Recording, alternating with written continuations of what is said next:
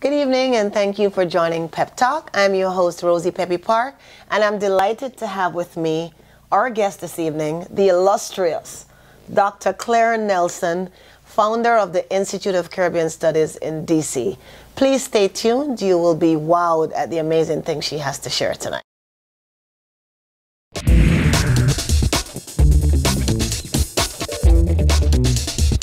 So, Brother Peru, thank you so much for coming to the show. To be in these places at the time that. So yeah, I'm in the right place at the right time. Hear what's happening now. I told you the Jamaican accent was going to come out. I'd love to be able to name all the bands, and I can't. But I know I'm going to miss. You've been called selfless, you've been called kind, loving, all kinds of stuff. We know you're passionate about. Talk about your little 10-month-old son. Yeah. Talk about that, your pride and joy. I love my son. His name is Jawari, and he was born on Christmas Day. He's wow.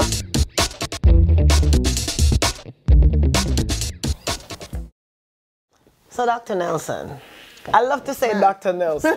First of all, I just love to say it. I read your bio, and the thing that struck me most is that you're the first Jamaican woman to have gotten a doctorate in an engineering discipline. Yes. Talk about that. Well, you know how it is growing up in Jamaica. I was privileged to go to the St. Hugh's High School for Girls. When you were told you could do anything we wanted to and be who we wanted to become. And I grew up in a very important time in Jamaica's history when we were made to feel like we could be whomever and change whatever we wanted to change. And so as a math, physics, chemistry type student, engineering was kind of where they kind of, it was either medicine or engineering, and I didn't like dead people or frogs, so I kind of was, it had left engineering. It was either that or theater. And when I told my mother I wanted to do theater, she was like, go back and come back again. Come again. So I came back with engineering. But you actually are now that you're not a child anymore. I do theater. You do theater. A very serious hobby, a very professional hobby. And when did you leave Jamaica? I left Jamaica in 1976 to go to Buffalo. My first university was University of Buffalo in New York, and I landed up the blizzard of 1977. So I said I had a good baptism when I came to America, and that was where I sort of got really focused on becoming a Caribbean American as I got into the whole Caribbean Student Association. And indeed, I was considered the mother of the Caribbean Student Association at the University of Buffalo. Well, and you have done so many things in your career. I'm just going to roll off a few of them that I can remember because her resume is just really too long for one show. I know you took a group to China. Oh, yes. The China Friendship Project. Yes. Briefly, talk about that. Well, the idea is that for the Caribbean, China's become like this big elephant in the room nobody wants to talk about. Forget how many billion people on the planet live in China are Chinese. And so rather than being afraid of the inevitable change in global economy, the way global culture is shaped, I thought it would be good for us to go and see, you were one of the people who took to China, to see what were, people of African descent doing in China. So we hooked up with the Jamaicans, the Trinidadians, the African students, and got a chance to meet with some of the ambassadors. We went before Beijing, and out of that we did a show about the Beijing Olympics. It was really delightful to meet such really interesting and bright and talented young people who had been studying in China for several years, speaking, fluent Chinese. Ni hao is all I remember. But the whole idea is that understanding the Caribbean not as islands that we come from, but as a global space. Right. And because the Caribbean is more than its location, the Caribbean is a way of being. And then I remember quite distinctly while we were in China, you actually conducted an interview in Spanish. It was really bad Spanish, but that was true. It was funny because, I never think of myself as speaking Spanish, but this gentleman only language he had in common was Spanish. So here it is, somebody who's supposed to be speaking Spanish. I never speak Spanish unless I'm forced to. Speaking in China, in Spanish. It was a really interesting experience. I don't think I want to repeat it. Right. But actually, I may have to because I do want to do some work with the Black communities in Latin America. It's one of my passions, is working on African people's development. And we have 150 million people of African descent in Latin America who are very marginalized, and I see as part of my future, you know, continuing to tell their story to a larger world. Okay. So when did you start the Institute of Caribbean Studies and why? I started the Institute of Caribbean Studies back in 1993 to be a voice for Caribbean people, partly because it was the Reagan era. And I was a little bit annoyed that every time there was an issue, you had all these pundits on TV talking about the Caribbean, this and the Caribbean, that there was never a Caribbean person. And I was annoyed at that, and I wanted to say, wait a minute, we don't have people who can speak for ourselves. Of course, I was young, and I thought that, well, I could actually change the world. So I said, well, there was no Caribbean American voice. There was no, we had lots of social clubs, but Washington and the power base in Washington functions around, you know, the think tanks, the advocacy groups, and we had none of those. So I started ICS to be a think, do, tank. So we want to think, but we also want to do things like advocate, as well as to focus on how do we create development that fosters our success and prosperity here in America, as well as in the Caribbean. And I know that one of the huge things that you did, a major accomplishment from ICS, is the whole being that person who was responsible for June to be Caribbean American Heritage Month. Yes, it was. You have to talk about that. Sometimes I think about it and I said, I didn't leave Jamaica to do this, but I think sometimes God has a divine plan that things fall into place. It started out in 1999 in a conversation I was having with the then White House Outreach Director for African American Communities. And she was very much aware of the fact that Black America was changing to this multicultural space. Many African Americans in power don't seem to understand it, but she got it. So she really tried to pull the Caribbean groups in, and one day she said to me, well, how come you people don't have a month like the Hispanics? And I said, yeah, it's a nice idea, because they still have, like, you know, the Caribbean week at schools. All of us who go to university have that. But how do we do that? And she said, well, I'll help you. So that's why I knew it was possible. So having that impetus, and then there was a group in Washington who was trying to do it locally. So I signed up with them. Then they kind of got tired and fell away from the curb, so to speak. But because I knew it could happen, I kind of formed and left with another group of people with Trans-Africa Forum and the Caribbean Bank Fund Association, and we started doing the film festival, the DC Film Festival, just to have an event that we could say, June is Caribbean American Heritage Month. And you have to kind of claim the space in order to make it a reality. And again, luck means opportunity. Congresswoman Barbara Lee had that same idea. How come it's not a Caribbean month? So her staff person, who knowing I was already doing this locally, said, no, let's work together to do this. So kitchen table, draft the bill, myself and her staff person. And it was a wonderful experience to see that bill, you know, go through the process. 2004, we had events on the Hill. You know, it took time to get more congresspeople to sign on, but I learned the process then of how you get a bill from an idea through the process. Then the Congress passed in 2005. Then Senator Schumer in January of 2006 took it and attached to another bill that had other quote-unquote days, like Jewish month, I think, in January. Of course, you know, they're not going to like pass one and don't pass the other. Very shrewd move, Chuck. And so on February the 14th, Valentine's Day 2006, I got the call from Barbara Lee's office. Jamila said, Clara, guess what? It passed the Senate. And then Bush signed it eventually on June 6th, after many phone calls, because he didn't want to do it. So people were calling, and I had people from around the country calling, their congresspeople and their senators, and getting it done. But that's the first part. Now, how do you use this space to now construct the reality? And it's not just saying you have a month. If we have a month and we end up just doing parties and fetes and with t-shirt parties, then we're not really achieving anything. The point of having a Caribbean American Heritage Month is to demonstrate that we are here. And especially now in this climate for immigration, the whole Arizonation problem, as I call it, you know, where people of color are kind of sort of being thought of as like coming to quote-unquote take or do something bad to America. We have to make it clear that when people from the Caribbean come, when immigrants of color come, we're also coming to give. And so we're very proud to be able to use Caribbean American Heritage Month to educate Caribbean American leadership how to negotiate the power space between the people in the policy at the local level, the city councils, the mayors, the county executives, the Congress, and of course, you know, in the White House. Because we now have almost like a every year since 2006, we have a White House briefing, we have events on the Hill. So we're beginning to claim our power, our voice, and our agency here in America, like every other immigrant group has. And it's very important that we continue to build that momentum. I'm very excited about it, as you can tell, because, you know, what has happened is that I see young leaders stepping up, new leadership stepping up. There we have a group in Atlanta who's been formed, new leadership, Tallahassee, Los Angeles, Boston, Chicago. People are organizing, and new leaders are being formed, and new alliances are being formed. And I hope and I pray that in 5 years, we're going to have a power base of, you know, a good 50 groups in every state, at least 2. They can pick up the phone and know that their congressman will take their call. That's what we're aiming for. Excellent. So that was a mouthful, but Caribbean American Heritage Month is celebrated all of June.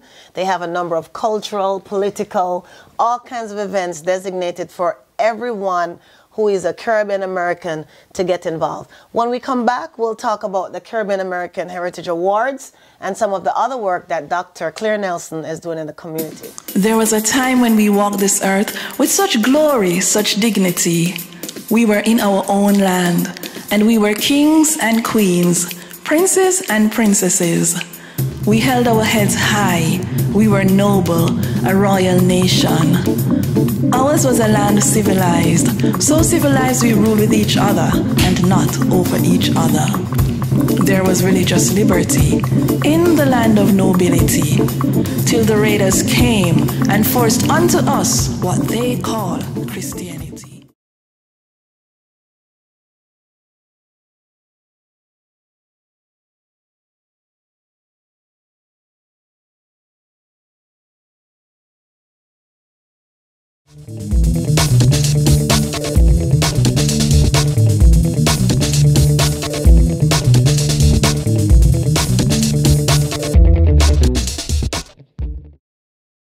In case you're just joining us, my guest this evening is Dr. Claire Nelson, founder of the Institute of Caribbean Studies, DC. And before the break, we just spoke a lot about June being Caribbean American Heritage Month and all the wonderful work that has been doing in the community, various events for everybody. And now we're going to ask Dr. Nelson to tell us a little bit about the Caribbean American Heritage Awards, which is a big thing. You're in your... Yeah, it's like we're, well, this year will be our 18th year. We started in 1994. And the idea is that just as how we have Caribbean Heritage Month, Caribbean American Heritage Month, we wanted to, again, recognize the contributions immigrants are making to America. And most people don't know, for example, that the Black National Anthem was written by James Weldon Johnson, has Caribbean roots, Earl Graves, Eric Holder, well, Colin Powell, and the list goes on. So the Caribbean American Heritage Awards is like the NAACP Image Awards, if you will, of the Caribbean community. And we have built it up to have this, you know, appeal and brand. It is the signature event, I like to call it, in our community. And we're always delighted every November, second Friday every November, people come out, you know, dress up in their black tie and look glam. And we have a red carpet, and we're building the brand, and really hope that each year we continue to get better and better. But the important thing is to recognize the people of Caribbean heritage that bring contributions to make America great. Not just in politics, but in science, in technology, in business. We're here, we're doing good, and we're helping to make America better. Okay, and of course, this is your 18th year. Yes. We're still in 2010.